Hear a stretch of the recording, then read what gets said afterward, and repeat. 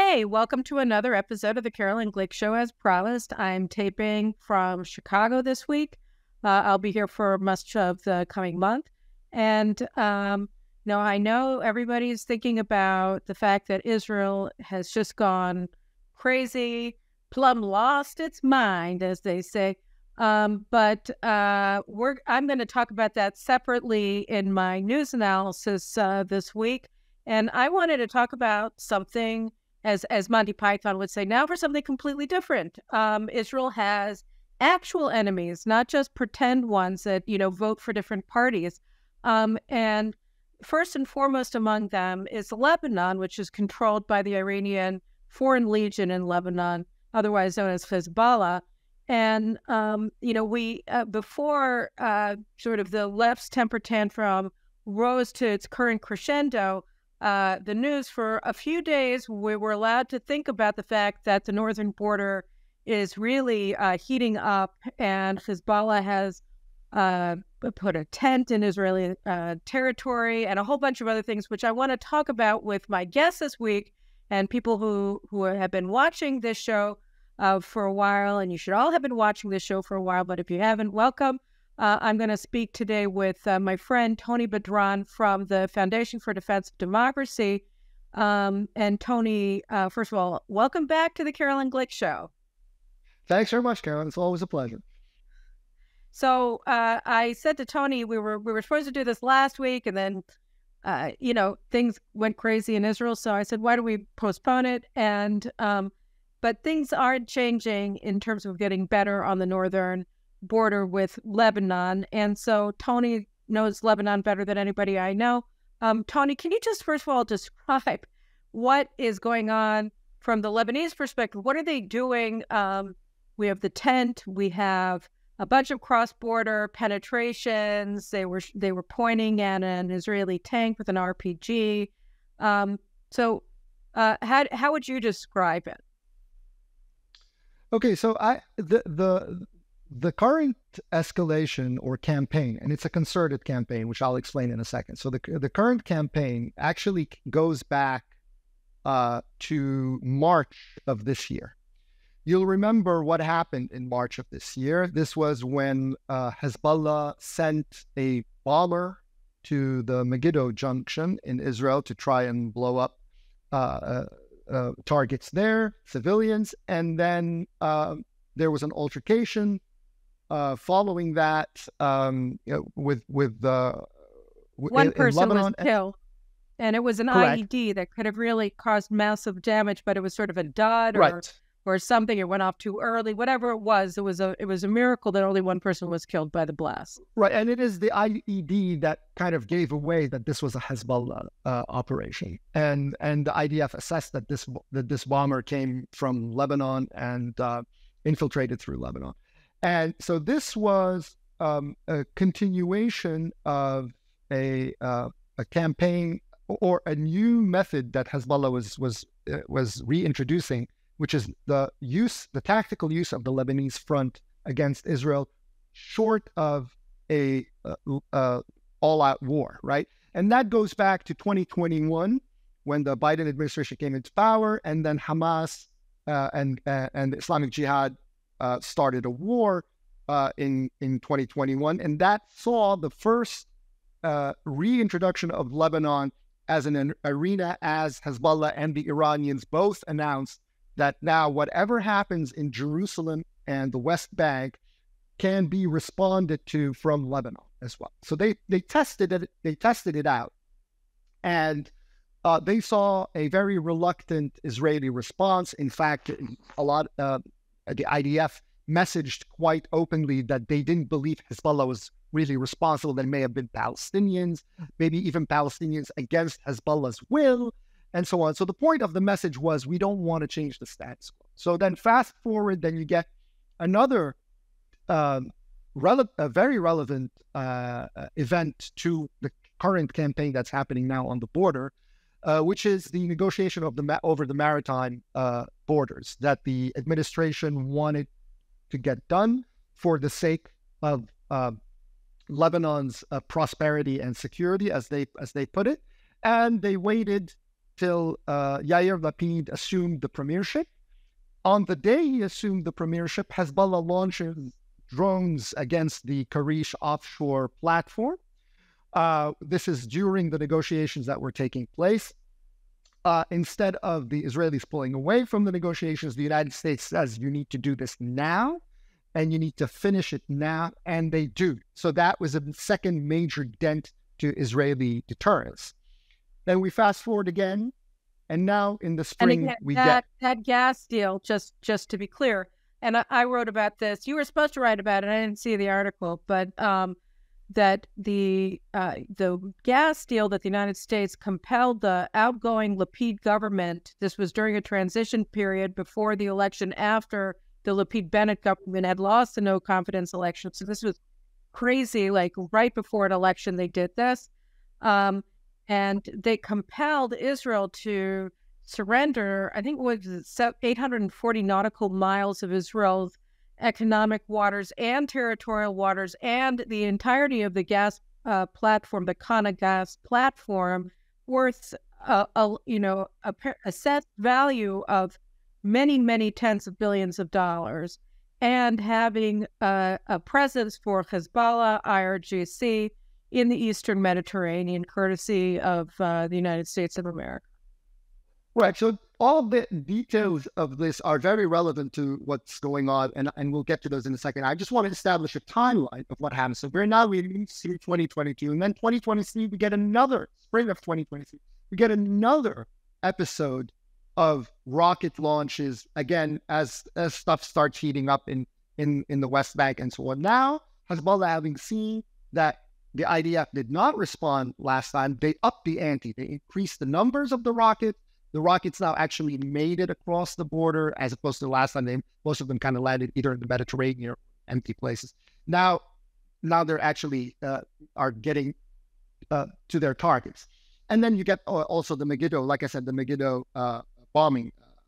So now you have a stream of new attacks from Lebanon, to which the IDF does not respond meaningfully in Lebanon. They shoot empty fields or whatever, or they hit in Syria, which is kind of the agreed sort of mailbox, if you like. You know, if whatever happens, we'll just stay in Syria. We will not light up the Lebanese front. And so Hezbollah is now capitalizing on this, on both these things, on this seeming self-deterrence by the IDF, on the one hand, against any operation in Lebanon, and two, at the precedent that the Biden administration established with the maritime deal, which is what? That it planted itself in between Israel and Hezbollah, and discouraged Israel from taking any action, and encouraged Israel to give concessions, whether economic or territorial, it doesn't matter. I will just make a quick note here that I'll return to later. Remember when the Lapid government was touting the deal as a major achievement, one of the things that they pointed to was that they retained the buoy line, which is a line that extends from Rosh HaNikra to about 5 kilometers out to sea. And then, so that kind of prevents any infiltration and any direct line of sight for Hezbollah to attack. And that was, they claim an Israeli official at the time on background told reporters that this constitute a recognition now enshrined in an international law of the border and Israel's retention. That was a bald-faced lie, because the very text of the deal said that actually the deal does not prejudice Lebanon's claim to the point on land at Rosh HaNikra from which this buoy starts. Now, it's very important because that point was referenced by Hassan Nasrallah and Nabih Berri, his ally, the Speaker of Parliament in Lebanon, as one of the points that they are demanding Israel pull back from. And they're asking the United States again to intervene as a mediator, as it did, to compel Israel to withdraw if they want Hezbollah to pull back their tents from behind the blue line, right? So these are so again. So what they're taking they're taking, yes. So they're taking, we'll get to Raja in a second as well. So they're taking the model, and Nasrallah, in a speech on marking the 2006 anniversary of the 2006 war on July 12th, was very explicit in this regard. He said very openly, he drew an analogy to the maritime border, like Hezbollah launched drones, Hochstein came, we got what we wanted. Now we put the tents, Hochstein comes, and the expectation is that now they will carry, the Americans will carry their demands for them to the Israelis, and under the, justified as a move to de-escalate, to not jeopardize the maritime deal, to not jeopardize economic gains in Israel, to not pressurize the region, especially because also the Lebanese are supposed to start, the French and the Qatari companies that got the bids are supposed to start, I think in August or September, their operations in Lebanese water. So they're going to push that, hey, don't try to remove them by force, keep everything quiet. So I think what's important here is to point out that what we're talking about, again, is a corollary and an extension. So the United States coerced the Lapid government, which was an interim government, just weeks before the election of November 1st of last year, to succumb to Hezbollah demands in total, complete collapse of the Israeli position. And this was an issue that had been on the negotiating table, for better or for worse, since the Obama administration, since I think 2011. So it had been on the table for over a decade, and it had been a stalemate. And then in comes the Biden administration, weeks before the election, coerces a transition government, an interim government, to succumb to every single one of Hezbollah's demand that successive Israeli governments had refused to succumb to for over a decade. And then on the eve of the elections, Yair Lapid collapses. And now, and we'll get to the U.S. role in exacerbating the situation on the ground in Israel today to destabilize the Netanyahu government in just a few minutes. But what we see here is an attempt to repeat what they did at sea on land. And so it's a line that goes across the frontier of Israel and Lebanon on border, beginning at Rosh Nikra and extending into the Golan Heights. So talk a little bit now maybe just about what it is, what's the territorial claim. It's not correct, but we'll put that out there now as a starting point. We can look into it in a bit, but what exactly are we talking about in terms of the land? So let me just start by saying that whoever at the time of the maritime deal claimed that the maritime deal and the land border dispute were separate and not connected, either didn't know what they're talking about or wasn't being honest. Because the fact of the matter is, the Lebanese, before agreeing to enter, can you imagine? They had to agree to enter into something that would benefit them, right? Before agreeing, they were conditioning the restarting of the talks. This is under the Trump, very misguided Trump Pompeo State Department in particular, but even before that, they were trying to, they were conditioning their return to negotiations on the inclusion by the recognition by the U.S. of a second related track to resolve the Lebanese claims to the land border, to the blue line, because they dispute certain points along the blue line, and of course the other ones in the Golan, which nobody other than them recognizes as Lebanese, and we'll get to those in a second. Right. But so that condition was essential, and when the United States agreed to launch the talks announced the talks in 2020, they agreed. And if you go back and read Secretary Pompeo's announcement of the talks, it includes, we look forward to a separate, track that does It doesn't matter how the Trump and the Pompeo State Department conceptualized their own language. The Lebanese had a different idea, and certainly Team Biden had a different idea as well. And the point about resolving the land border was also referenced in the text of the agreement. That point at Rosh HaMikra does not prejudice Lebanese claim, which should be resolved later in a separate, Lebanese when the Lebanese and the Israelis resolve their border disputes, right? So that was already baked into the maritime. Now, in September 2022.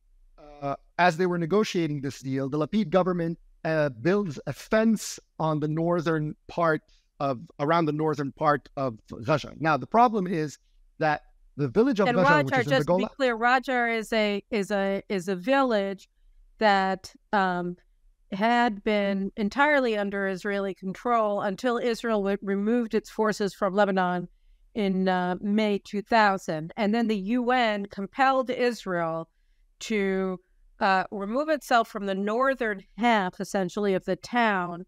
And so you have because one the town. blue line runs across it. The blue line runs across that town, right? So all of the people who live in Rajar are Israeli citizens. Correct. They were never Lebanese. They were, so Rajar is part of the Golan Heights. And once in 1981, the Golan Heights was annexed. So they were offered Israeli citizenship, and they could participate in as citizens. And now the thing is, what happened? Like you said, this was never an issue because this did not concern Lebanon. This was a Golan Heights village.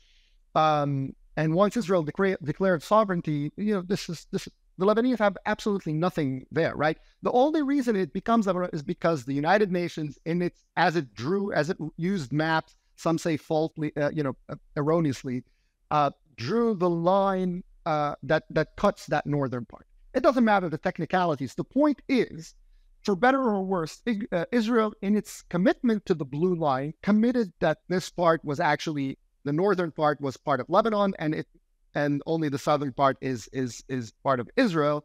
And that's the only place that still has this tension. And the United Nations, in its reports about Resolution 1701 and the implementation of it in Lebanon, constantly references that Israel needs to withdraw, whatever. So Hezbollah knows, and Hassan Nasrallah made this point in his speech, that there is no dispute about the northern part of Gaza, right? Everyone recognizes this as Lebanese territory. So he understands that this is his strongest entry point. That's the wedge that he's going to use because that's where he has the strongest standing. So that's why he's demanding very specifically an Israeli withdrawal from Gaza. That's his very specific ask, and that's what he's tasking the Lebanese government to give to Hochstein. And according to reports, that's exactly what Hochstein relayed to the Israelis, that you should withdraw from the northern part of Gaza in return for Hezbollah with pulling their tents. Now, the problem is that the northern part of Gaza was, from the period between 2000 and 2006, like everything else in Hardov and in that area, was an arena for Hezbollah attacks after the Israeli withdrawal, right? That's when they invented, Hezbollah invented the notion of Lebanese claim to the Shaba farms, the Kfar Shuba hills, and obviously Gaza separately, because the UN agreed with that. So that the UN does not agree with the Shaba farms and the Kfar Shuba. Nobody does. That's just the Lebanese, right? So not even the Syrians have agreed to present proof that this is Lebanese territory and so on. So it is completely, it's a false claim, and it's not real.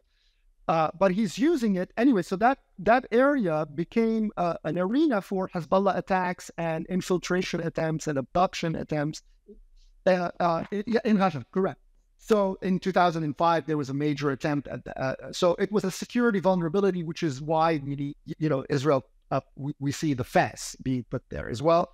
In 2022, it's also because the village needed economic support, and they were trying to boost tourism and so on.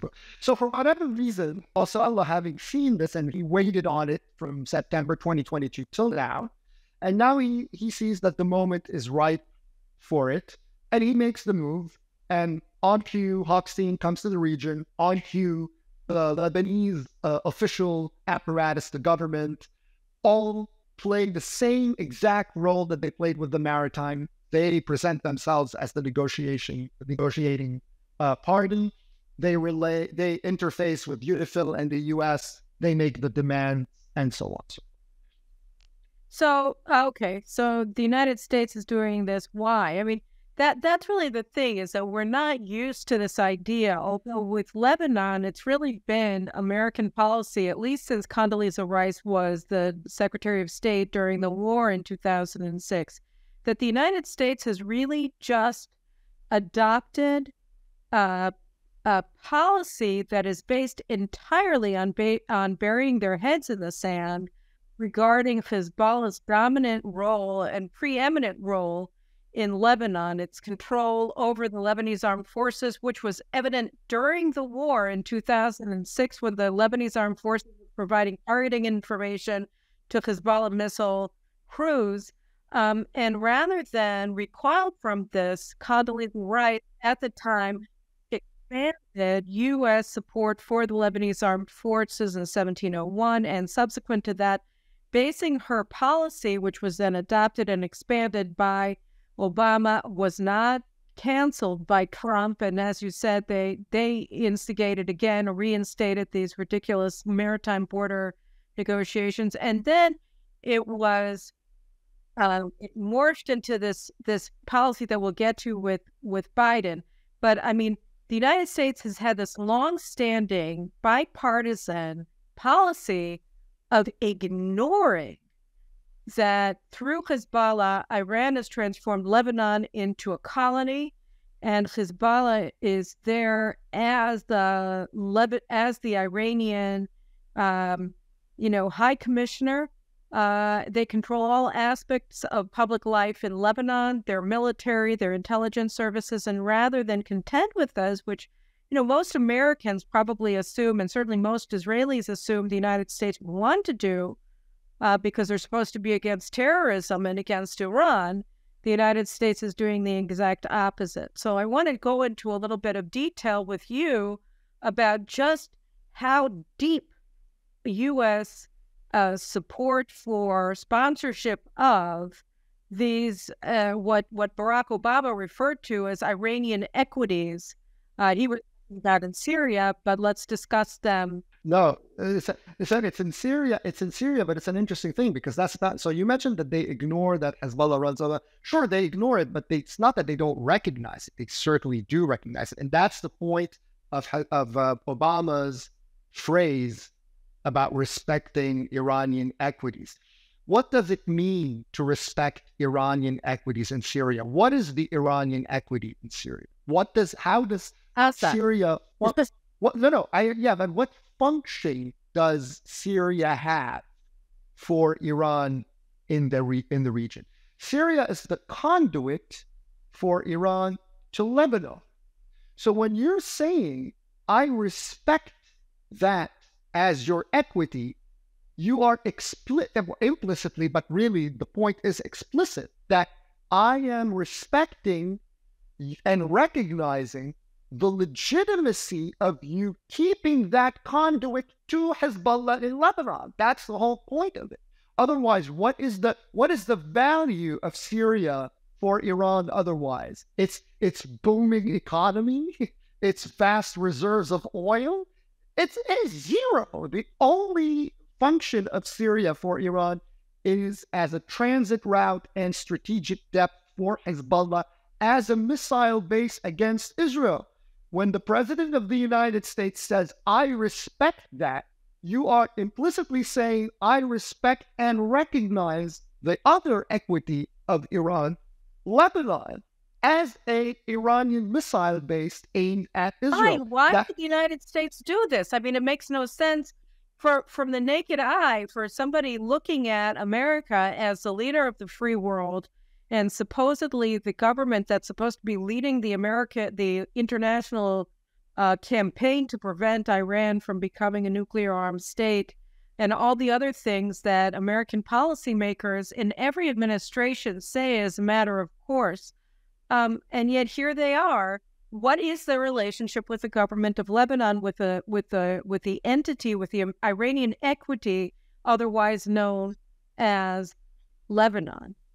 So the LAF, you mentioned the Lebanese army. The Lebanese army becomes the wonderful fig leaf, the perfect instrument for everyone to hide behind.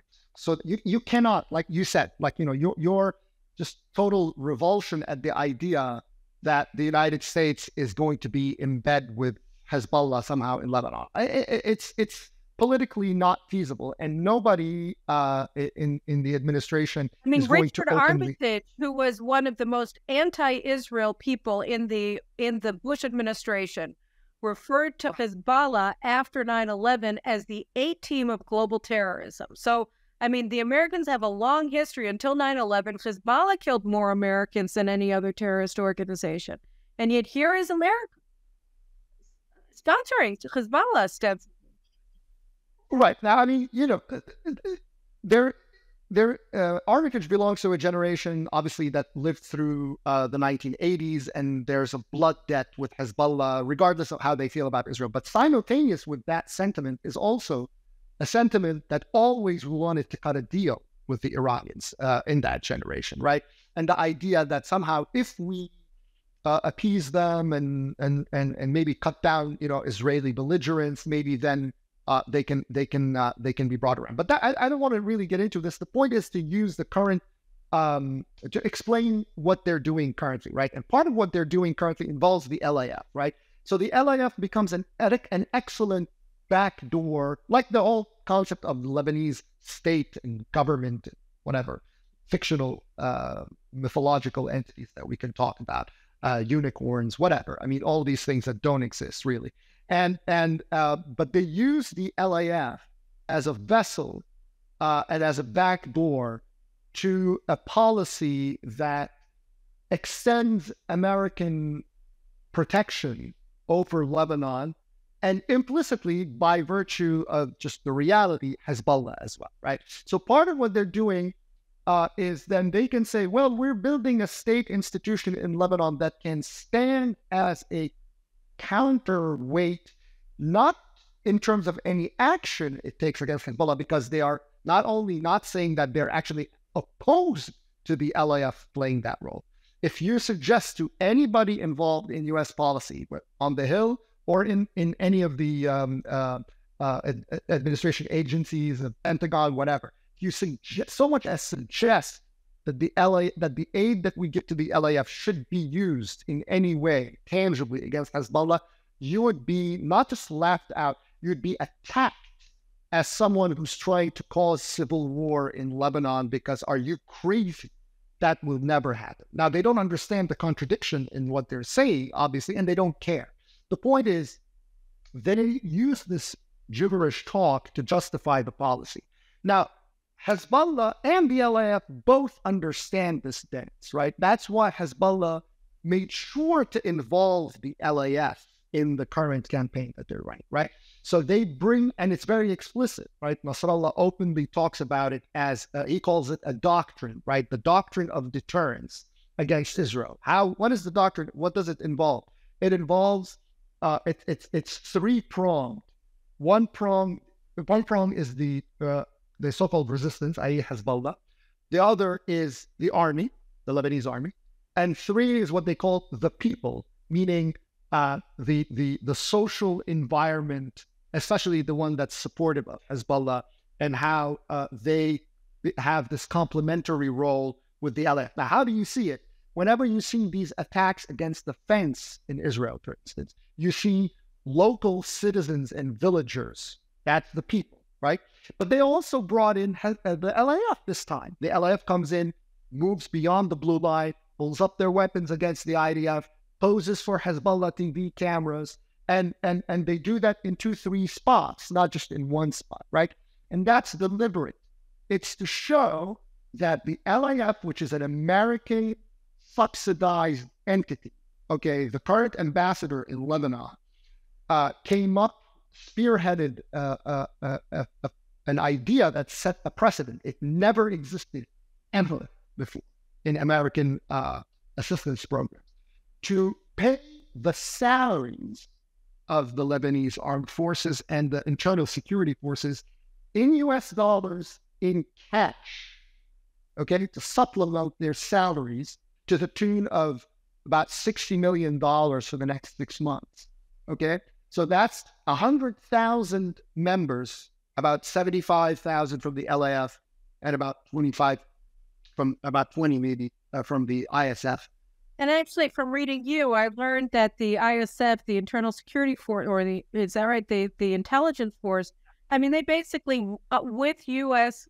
taxpayers footing the bill, they're essentially a counterintelligence operation directed towards rooting out Israeli spies, so that it's an anti-Israel intel operation that's being underwritten by U.S. taxpayers on a monthly basis, paying the salaries of 25,000 anti-Israel intel operatives controlled by Hezbollah, right, in Lebanon. It's insane. It's totally insane. And also it's basically illegal, which is why they came up with a half-baked precedent to try and because, at first they wanted to use an assistance program that's only intended for training and equipment, but they wanted to repurpose the funds in that account to pay salaries. And then they took that to Congress, and Congress said, you can't do that. That's not legal.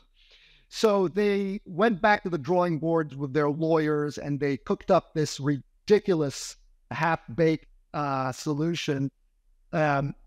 They looked at, they scoured the earth for a precedent, and they found one half-baked precedent involving Somalia, where the United Nations was paying salaries, right? Where the United Nations was paying salaries of the military within the African Union mission or whatever. And it wasn't even the US that was paying salaries, it was the European that was paying salaries. But they used that, so to use the Peacekeepers Operation account to pay money. Anyway, it was like, I say this only to explain the length that this administration has gone to underwrite a force. And now, as Hezbollah was doing this campaign, the United States military was running a joint exercise with the LAF. And you had personnel from the Pentagon and the U.S. ambassador sitting with the LAF command that just a few days earlier was violating Resolution 1701, violating the Blue Line, violating Israeli sovereignty, alongside Hezbollah operatives as Hezbollah was mounting operations on the lengths of the Blue Line.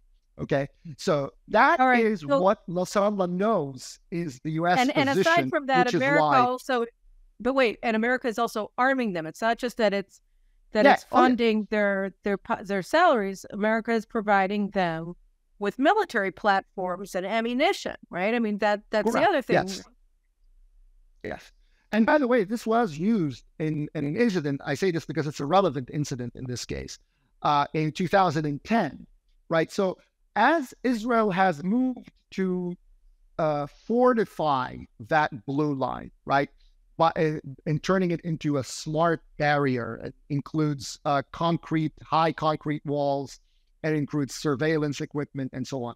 As it has done so, subterranean anti-penetration walls. Correct. Leading, by the way, to the discovery of the tunnels in late 2018, early 2019, in an area between Metula and Zarait, where, by the way, a lot of the current probes that happened over the last couple of months, that's where they took place as well, right? So there's a reason, and that included, by the way, operatives going up and snatching a camera from the fence. Just last week that happened, right? Right. So that type of activity has been going on for years. And in 2010, as the IDF was cutting down trees, so what they ended up doing, they invented this environmental group, Hezbollah did, which plants trees to block the surveillance camera so that they can have these activities. And then later, they use that same group to build up towers overlooking the wall, surveillance towers overlooking. Now, what's interesting is that Nasrallah said in his speech about the location of the tent, which, by the way, is very close to the Gladiola post, the idea of Gladiola, which was hit in that 2005 attack on Rajab that I mentioned. So he placed it in a place that has resonance in terms of Hezbollah operations in the area. And so in his speech, he said, we're free to do whatever we want here. We might want to build villas. We might want to build an airport. We might want to build towers, right? So that's a reference to the environmental group's surveillance. So he is moving to establish tactical realities on the ground, even as he sets the United States to go and do his bidding to force the Israelis to pull out from Russia, from northern Russia. So we have all of this U.S. that the United States knows that the Lebanese armed forces is controlled by Hezbollah. They know that Hezbollah is Iran's government, essentially, that controls Lebanon and uses it as a missile base directed against Israel.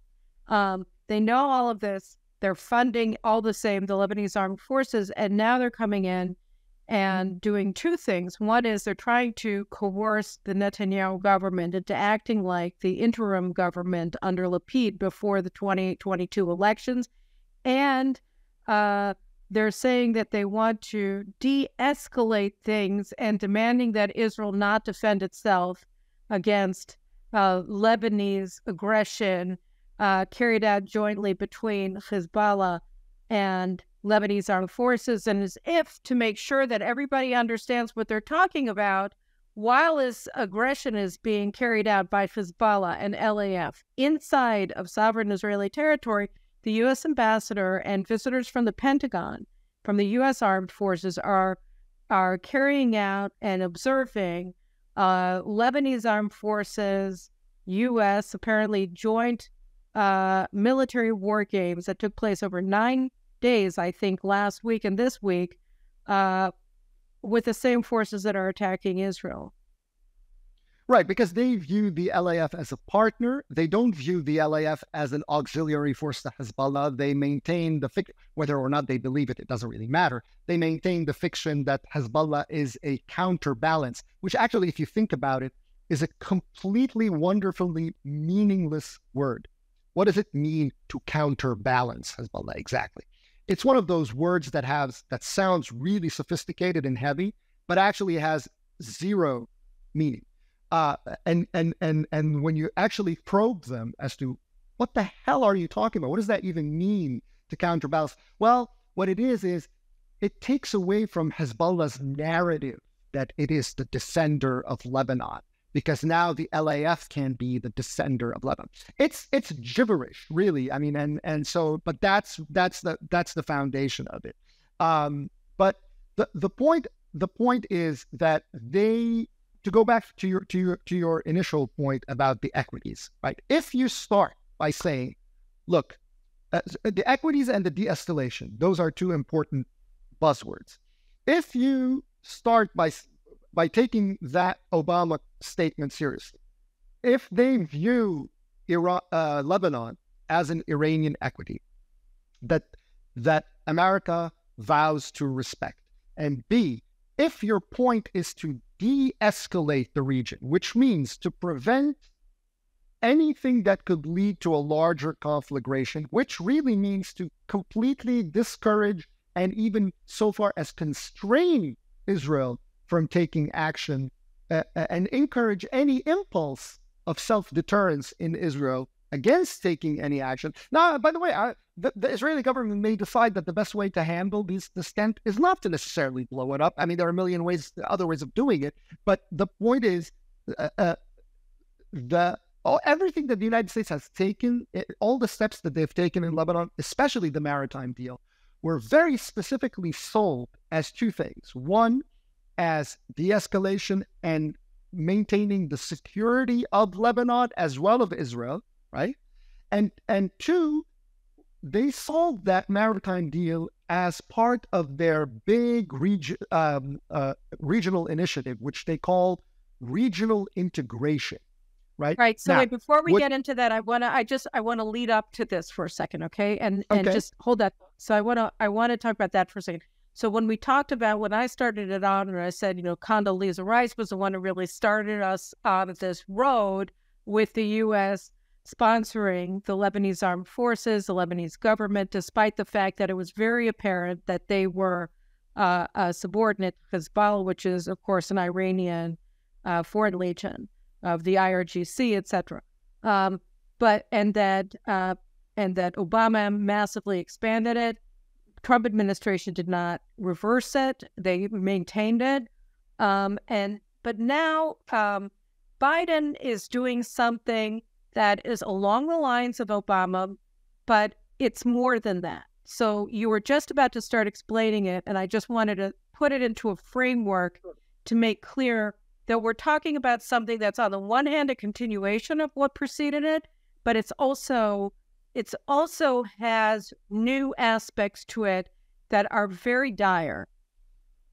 There is something new, although it's not new in terms of a departure. It's new as kind of the logical conclusion of the Obama policy, because Obama understood. See, the Bush people and the same people that came from the Bush people in the Trump administration had a really, to put it as respectfully as I can, a gullible. They were whacked out. That was what you wanted to say. Yeah, that was your respectful way. Gullible. Let's use gullible. They were gullible in terms of their thinking about Lebanon and Lebanese institution and the LAF. Obama does not share that gullibility. Obama had a strategic vision. He wasn't really, he didn't really care about these people's fantasies in Lebanon. But when he says, I respect Iranian equities, and the Bush team had given him the perfect vehicle to actualize that, we are using the LAF as a partner in the war on terrorism. That became an excellent vehicle to now start pumping money to the LAF and signaling to the Iranians that we actually recognize their interests and we will protect them and even fund them in a place like Lebanon, right? Now, you take that, and now the next step is what?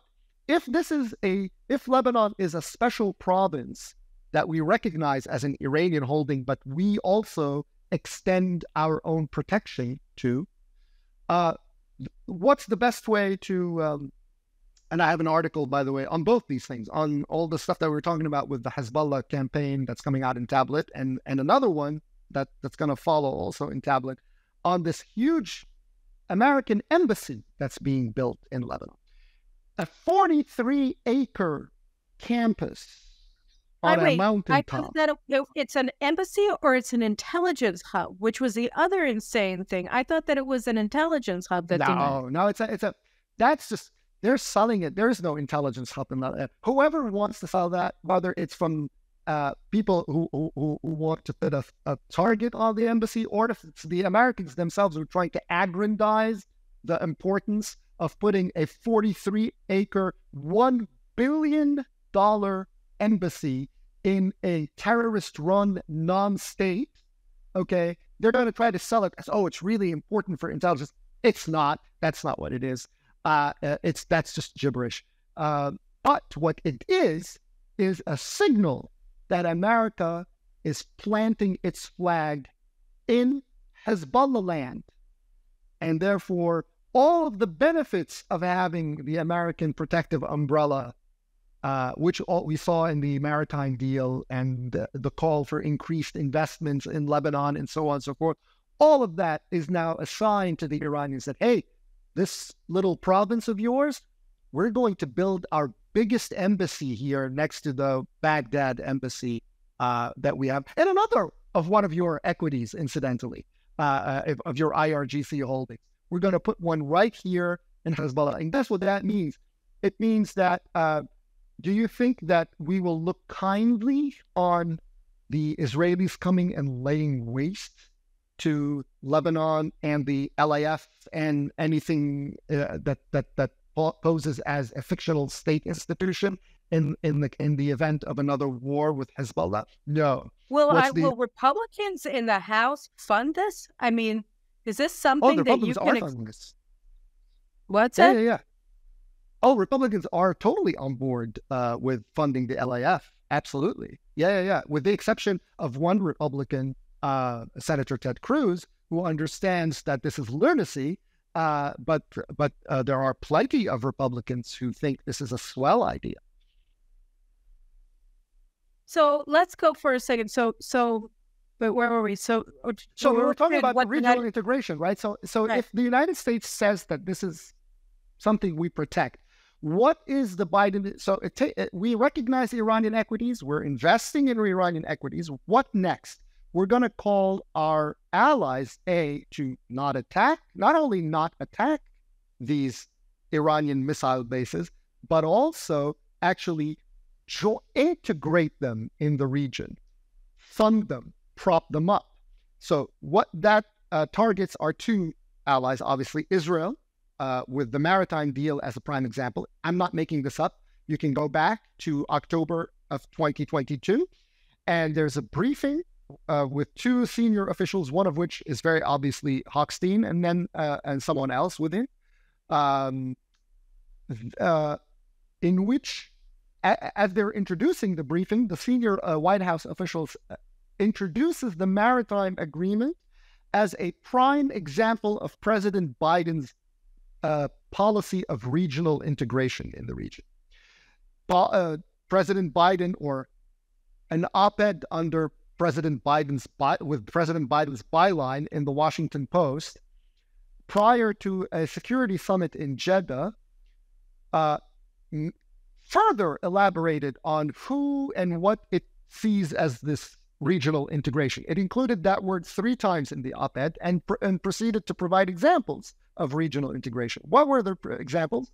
You would think, because now this word is being used to imply a continuation of the Abraham Accords by integrating Israel with other Arab states in a U.S.-led coalition facing Iran. That's the sleight of hand. What it actually means, as explained in that op-ed, in the Washington Post op-ed, is having U.S. allies reach out to de-escalate and fund and integrate other Iranian assets. So it's specific. Jeddah is in Saudi Arabia, so they were asking the Saudis they were applauding the Saudis on their opening to Iraq and all of the deals that they're having with Iraq, on de-escalation in Yemen, which and basically winding down the war with the IRGC in Yemen, and 3, urging Saudi Arabia to fund the Lebanese armed forces and security services. That was the statement of the Jeddah that the United States wrote the section on Lebanon and basically imposed on it. And it's the longest section. Can you imagine? The United States forces the longest section of a security summit, Arab security summit, and dedicates it to encouraging Saudi Arabia to fund the Hezbollah state. It almost makes you wish that they were asking them to fund Hamas. So that's the thing. They really want them so they, like they did with the Israelis with the maritime deal, they want the Saudis to also start underwriting the Lebanese special province that they have shared with the Iranians, basically. That's what regional integration is. So that policy requires, like you mentioned, de-escalation.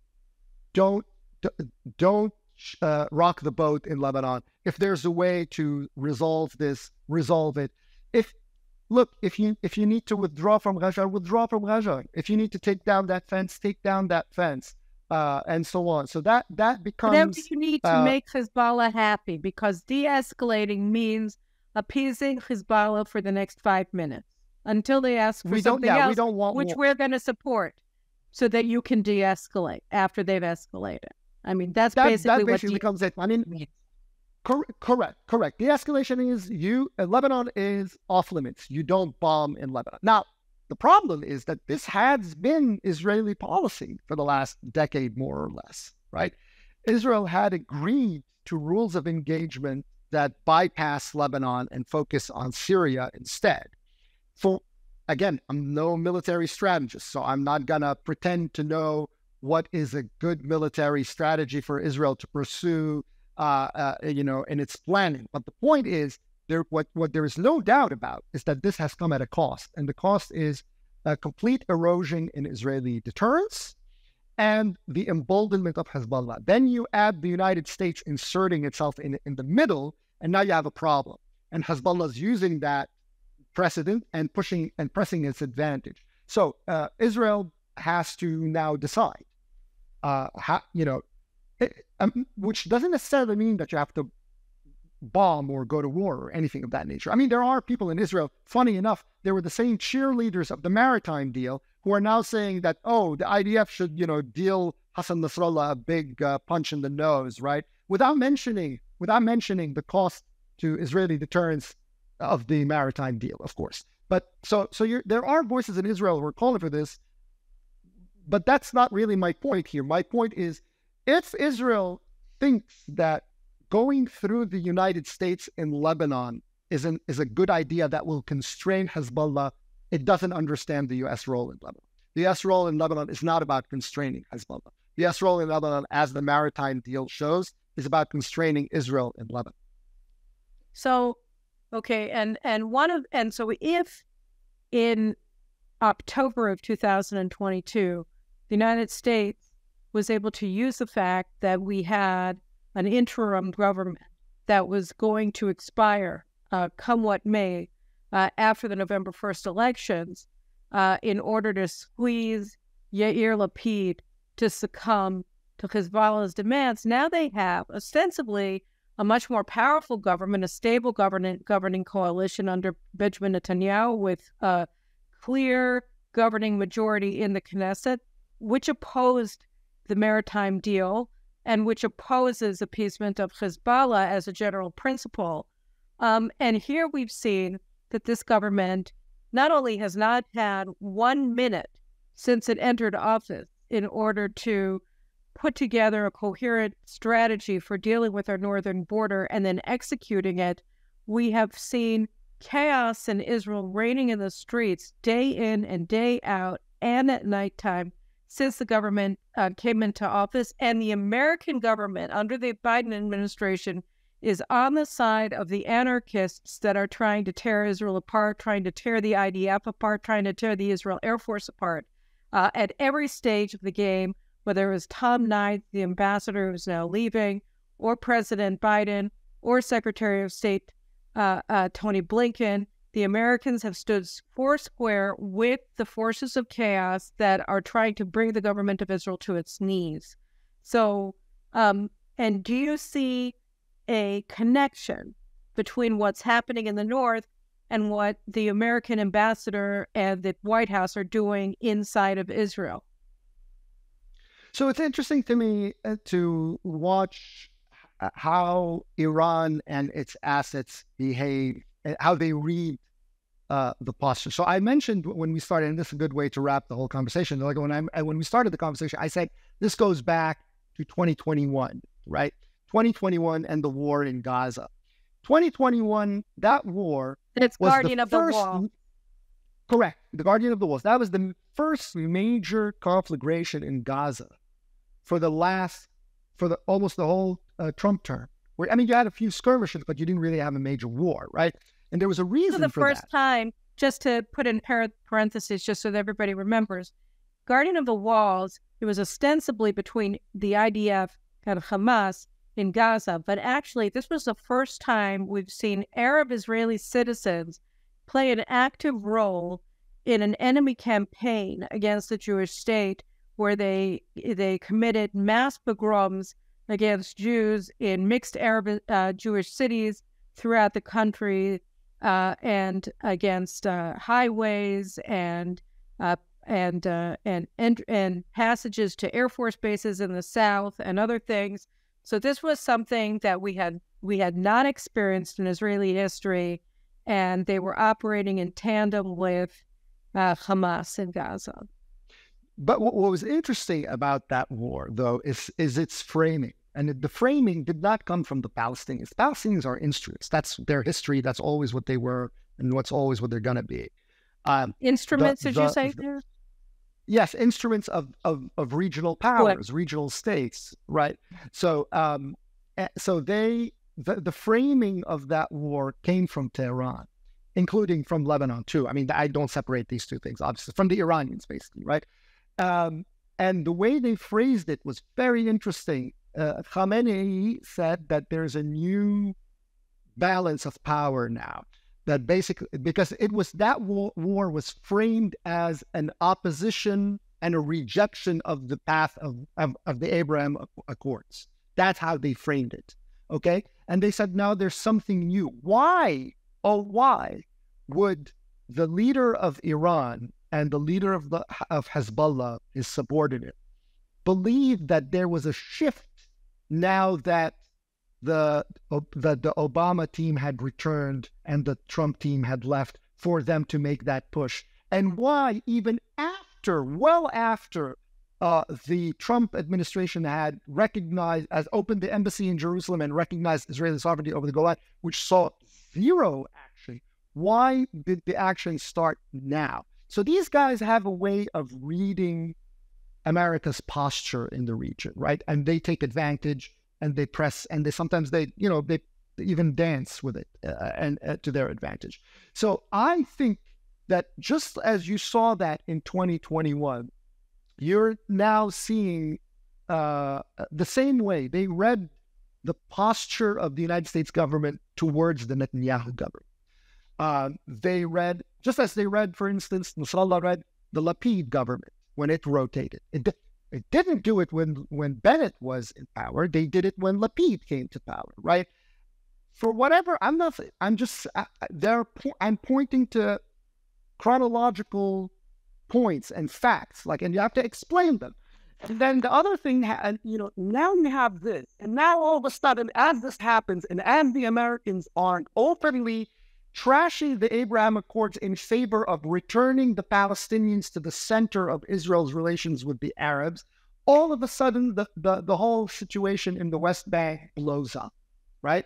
And now you have that element, and now you have the pressure on that, and now you have the Aqaba Forum and the Amman Summit and the Negev Forum, and let's bring back the Palestinians and let's refocus everything on the Palestinians.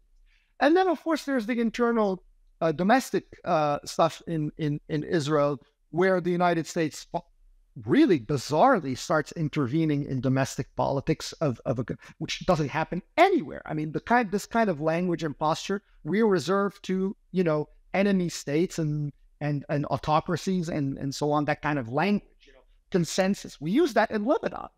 I mean, that's the kind of language you use there. So obviously. And then, of course, seeing all this stuff about reservists and pilots and whatever. I don't want to speculate, but I'm sure that at some level, Hezbollah sees this and says, well, might as well push it. It's unlikely that they're going to make a big push while they're having, multiple fronts. They're already deterred in Lebanon for all this time.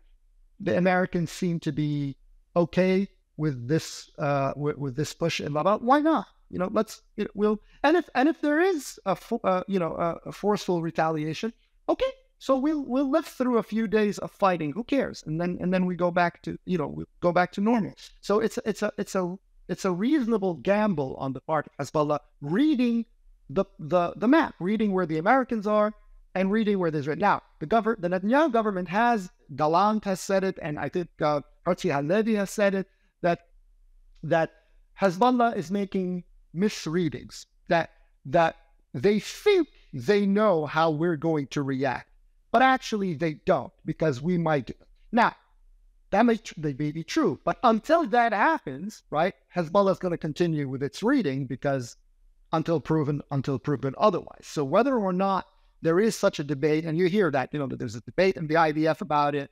There was a piece in, I think Yossi Yehoshua wrote about it, that there's a big debate in the IDF whether it's time to actually, that there's a dangerous erosion in deterrence, it's time to remind Nasrallah through a limited escalation, right?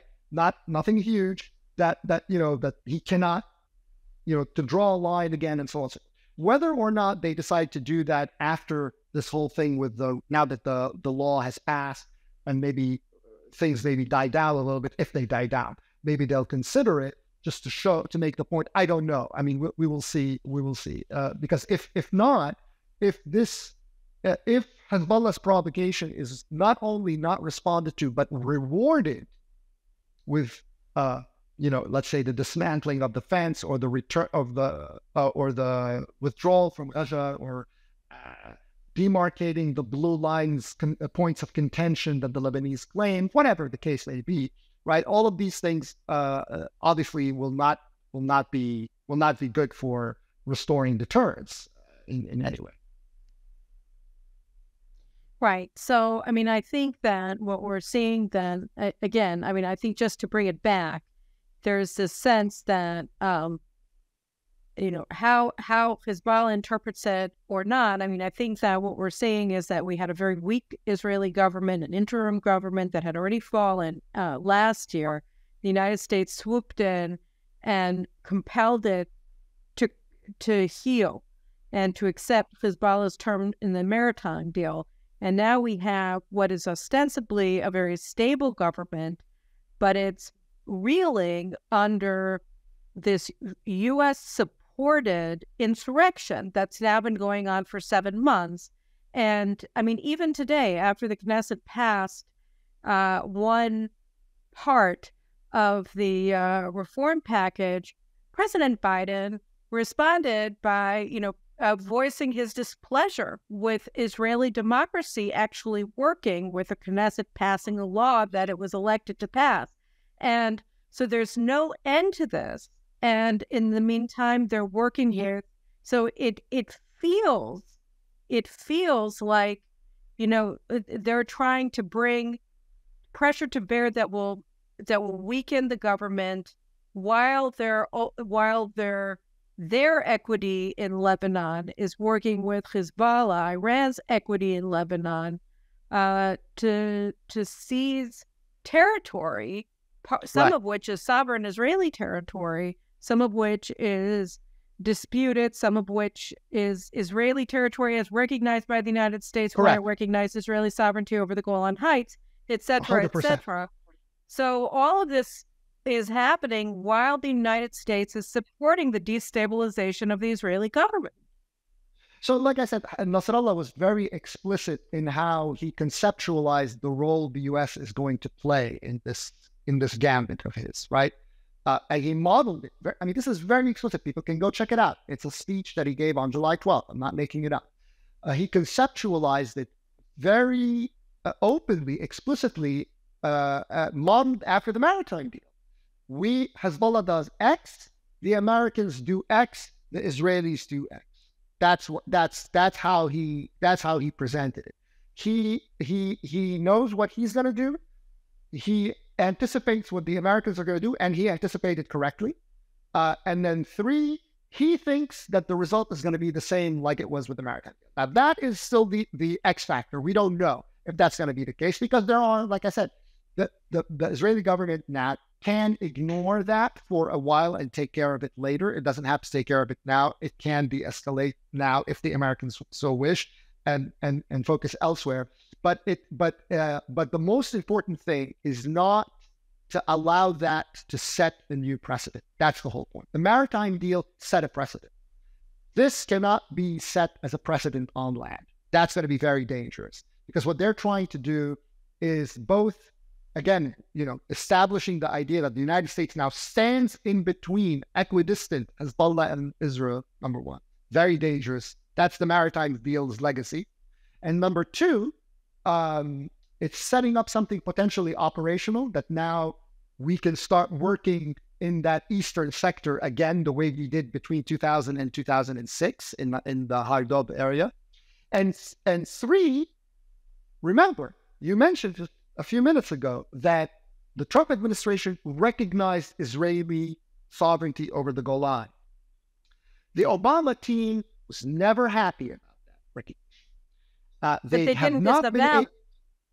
They didn't disavow it. They're doing so with the Jerusalem side. So they're reinstating the 67 standard in Jerusalem, which obviously, if you're going to extend it in Jerusalem, it's the Obama legacy of UN Security Council Resolution 2334, which adopts the 67 lines everywhere, right? So if that's the case, then now all of a sudden you're potentially seeding the seeds of reviving the Trump recognition of the lot via the back door of Lebanon. I'm not saying that they're going to do that now, but if Hezbollah gets away with this precedent and the Israeli government entertains it through some sort of a diplomatic mediation with the United States. I'm not talking about Shema, I'm talking about Gaza, the stuff that's... Nasrallah is not an idiot. He understood the weak point. The weak point is Gaza, because that's the one that he has the strongest standing, the strongest footing for. Or the blue line, hey, why not? Let's work with UNIFIL to demarcate the last 13 points on the blue line, blah, blah, blah. That sounds reasonable. Let's send that. If you get locked down with this and then Hezbollah slowly but surely begins to operationalize the Mount Dove area and then drags in the United States into that operation, then you're opening the door to something very, very bad and very ugly. So however the Israeli government deals with this particular episode with the tents now, if it delays it, if it leaves it alone until it takes care of other things, the point is, do not enter into a diplomatic process with the United States and Lebanon. The United States and Lebanon is not siding with you in Lebanon. The United States is extending a protective umbrella over Lebanon, which de facto means a protective umbrella against Hezbollah. They want de-escalation in Lebanon.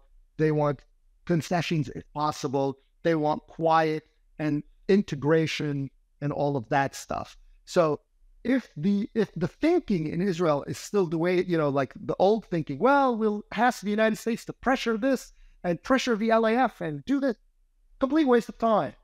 Do not fall into that trap, the mediation trap. That, I think, is the key thing that if this government avoids, irrespective of how it ends up dealing with the situation, whether through a reassertion of deterrence through force or through just simply ignoring, as it focuses on, let's say, the Iranian nuclear program or a strike or whatever, the point is not to fall into the part two. We started by talking about this as a continuation of the maritime. Do not continue the maritime deal on land. That's the key. Okay, I want to round it out. And so before I say thanks, Tony, I'll have you back later. Let me just ask you one question. This is a total hypothetical, but just to get a sense of it. If tomorrow Hezbollah started shooting its missiles at Israel, there's 150,000, it can ostensibly shoot 3,000 a day and completely cripple Israel. So you have the United States there that is sponsoring the LAM, that is working as an auxiliary force to Hezbollah. Can the United States, is it in a position, and would it be willing, do you think, to get involved with compelling Hezbollah to stop? The United States does not have... actually would deter Hezbollah in Lebanon from attacking Israel. Well, the way they're thinking about it is that if they're thinking in materialistic terms, right? So like if you give them wealth, they'll have something to lose. That's how they sold the maritime deal, right? Clearly, they don't care about that. Or if they do, they're confident in the United States being more, and France being more invested than they are, right? So that they're the ones who are going to rush to try to protect those investments by asking the Israelis to hold back and so on. So no, I don't, the United States does not have on the ground in Lebanon, does not have the tools to, like, the LAF is not a tool to constrain Hezbollah. That's just a joke, right? The LAF, if anything, will join in a supportive role alongside Hezbollah. And the other levers of pressure, which are very considerable, that the United States has with Iran or with Lebanon as territory, it is unwilling to use because it views them as counterproductive, that somehow, what's the point of breaking the state and causing state collapse in Lebanon? That will hurt Israel. It's not good for Israel, etc., etc., etc. So the posture and all the premises of U.S. policy in Lebanon actually dictate against it. So where do you go? You can't do it with Hezbollah. So you go to Israel and you tell the Israelis, don't attack, right? That's why, the guys in Israel who sold this ridiculous argument that having a rig here for Lebanon and a rig here for Israel creates mutual deterrence, and that's a good thing. That was the most absurd line of argument that was made in favor of the maritime deal. Can you imagine Israel targeting a French-operated or a Qatari-operated rig inside Lebanon as part of its deterrence? It's absurd. So the only place basically the whole idea is Israel. The only pressure point is Israel. So Israel Correct. Shouldn't be deluding itself also with the concept that American sponsorship of the LAF is somehow or another going to compel the United States to put its foot down on behalf of Israel in Lebanon. That's just not going to happen. It signals a protective umbrella for Lebanon. It does not signal a protective umbrella for Israel. When the United States plants its flag, which is why it's not land, equidistant. It's not equidistant, as you mentioned, between Israel and posture. No. It positions itself as a mediator. But we saw what happened with the maritime deal. It didn't make requests from Lebanon to abandon its claim. Exactly. All right, and 0% of Israel. All right, well, Tony, we had a lot of other things we wanted to talk about, but I think we talked about that a lot, and I really appreciate it. I think, it's so important because part of the feeling that I have, and I'm getting sucked into the domestic issues as well. I'm writing a book about it right now, but it's